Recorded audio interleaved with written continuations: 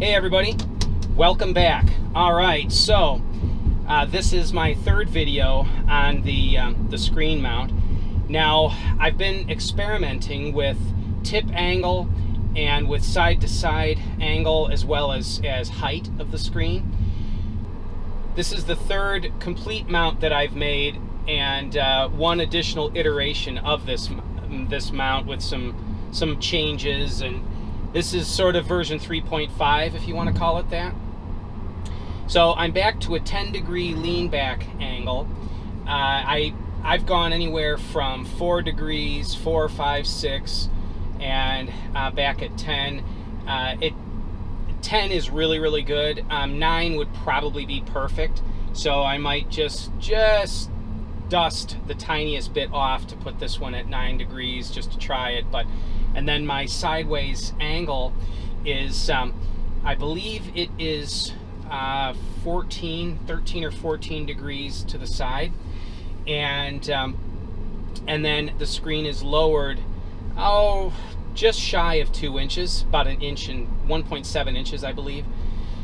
That's the amount that it's lowered is difficult to zero in on, because since the angles are changed, it's kind of tough to get an exact height change, but I believe it's 1.7 down currently. I would prefer it even lower, so I'm going to experiment with spacers and that. But what this is, I'm doing my best to make this this screen mount, I don't want to say to make everybody happy, because if you try to make everybody happy, nobody is, but I'm trying to resolve any potential issues with it. Now, the reason that I didn't really show you guys the screen mount with the screen angled to the side is that I had one of the angles wrong.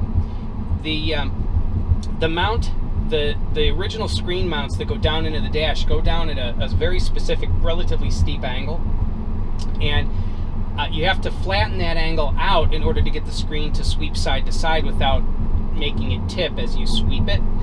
And I didn't get that secondary angle correct, so when I sweep the screen to the side, it was leaning left, and it was just really weird. So I didn't do any filming with it. Like, it just looked weird.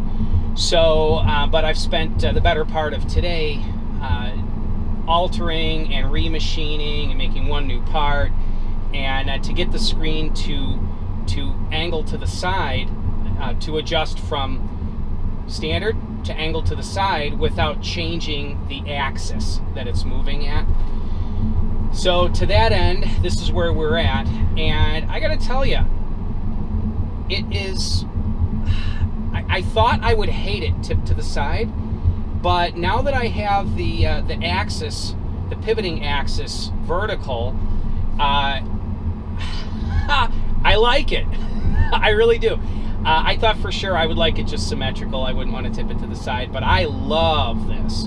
Oh, the door still opens just fine. It's obviously closer on the left to the screen than it is on the right, but the door does open just fine. Everything in back is tucked up nice and clean. I'm trying to think here. The right side of the screen is definitely easier to reach. Now, when the screen tips to the side, for those of you that didn't see my previous video, it doesn't just angle. The screen sweeps to the right. It sweeps to the right about, I believe it is 0.6 of an inch, or around 15 millimeters. It sweeps to the right and then comes out. And I did that to minimize how much of your hand blocks, or how much of the screen is blocked by your right hand. Also, what I found is when you sweep it to the side, it just looks better. Otherwise, if you just angle it and leave it right in the center of the dash, again, it kind of tucks behind the steering wheel more, and it looks wrong. Sweeping it to the right and then angling it definitely seems to be the better option there.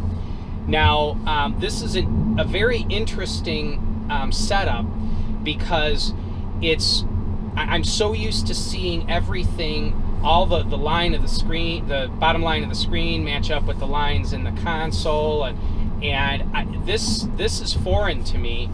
This tip. I've been in this car for over 50,000 miles, and I've been used to the screen the way it was.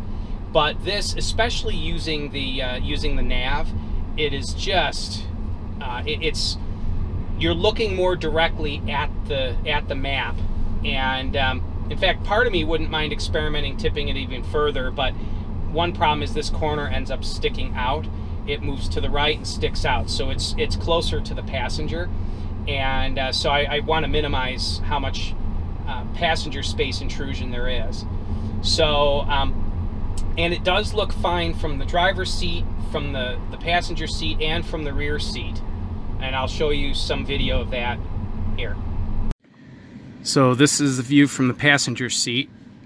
You can see that it is, you know, though it's on an angle toward the driver, it's still very, very accessible. Not a problem at all. There's a view from the back seat. In fact, you almost can't even tell it's tipped to the side from the back seat. So, and here's my view from the driver's seat. And yeah, it definitely is nice that the camera does a terrible job of conveying 3 dimensions, but yeah, definitely I think we're in the right spot as far as all the angles go. At this point, I'm pretty well set on all of the features of the mount, and I've got an arrangement or a date set up with the machinist to drive down to his shop. He's several hours away from me, and go over all of the production on this. And a quick recap: the screen's been lowered roughly 1.7 inches.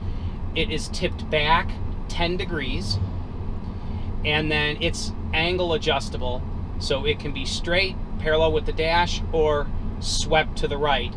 And for those of you that haven't seen the previous videos, I suggest you go ahead and watch my other screen videos. But this is just an update. I wanted to show you guys what you can expect that it'll look like angled to the side. This is the furthest that at least this design prototype angles to the side. And yeah, I'm very pleased with it. The screen is actually sitting level, although there's an optical illusion that it's hard to tell when you're sitting in the car. But it is, yeah, I'm very pleased with it. So I've gotten, oh, I don't know, dozens of orders. I have to count them up exactly.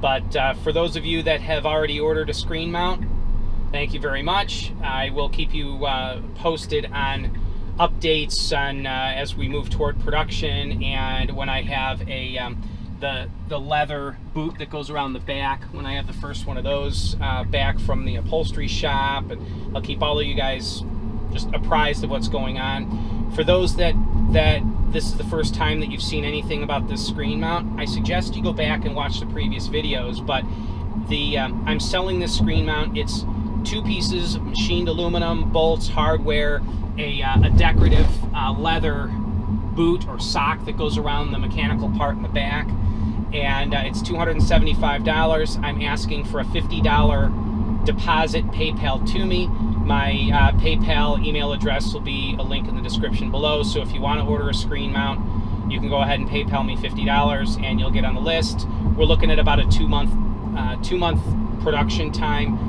to get the initial prototypes from the machine shop, do any changes that need to be made, and then put them into production.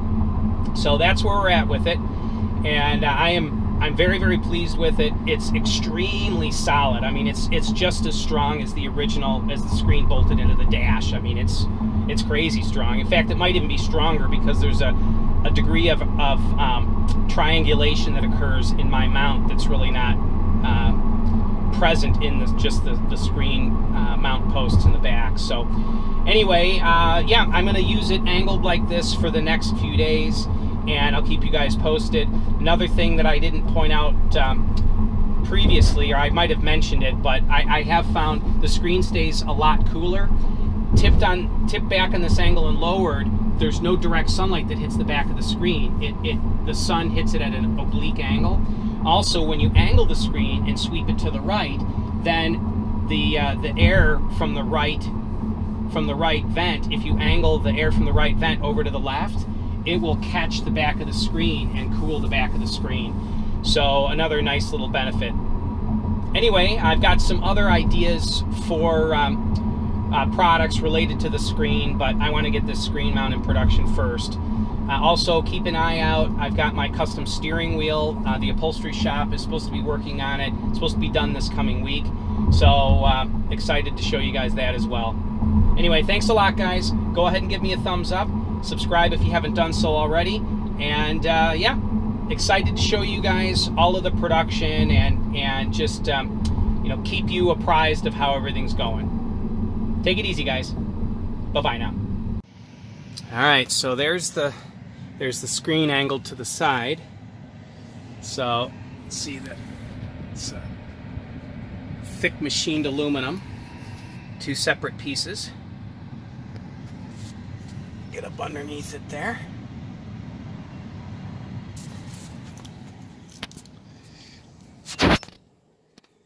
See down through the windshield that it's angled to the side.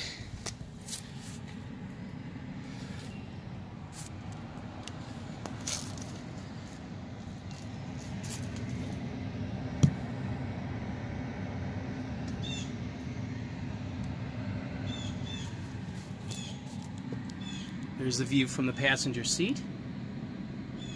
Very nice.